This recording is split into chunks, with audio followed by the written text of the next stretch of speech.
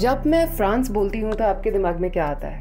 Paris, Eiffel tower, macarons, blue houses, champagne, and the list could go on. Lots of fancy things that France has given to the world. But for the West African country of Niger, France is not a pretty picture. France is a reminder of oppression. ये कोई secret नहीं है कि France भी बाकी European countries की तरह एक कॉलोनाइज़र था, लेकिन नाइजर की कहानी एक ऐसी कहानी है जिसे हमने सुना ही नहीं। नाइजर में 1 करोड़ लोग, जो कि वहाँ की आधी पॉपुलेशन है, एक्सट्रीम पॉवर्टी में जी रहे हैं and the French administration may be the one to be blamed. Niger एक ऐसा देश है जहाँ बहुत से यूरेनियम रिजर्व्स हैं, which is the most used nuclear fuel in the world.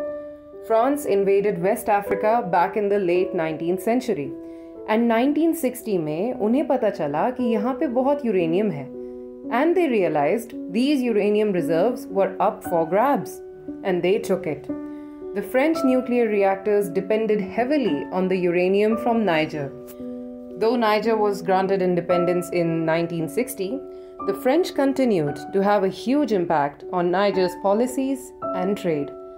ना ही सिर्फ उन्होंने नाइजर से यूरेनियम सस्ते में खरीदा, बल्कि वहाँ के लोगों को सही वेतन भी नहीं चुकाया। And though Niger's uranium powers majority of France, only 13% of Niger's own households have access to electricity. In the list of countries ranked in terms of quality of life, healthcare, education, and income, Niger is last in a group of 189 countries.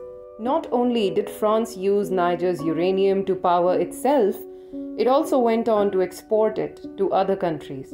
And in fact, as of 2021, France is the world's 3rd biggest uranium exporter. Does France intend on compensating Niger for years of exploitation and abuse? No one knows. Stay tuned for more such interesting stories and install the Novello app immediately.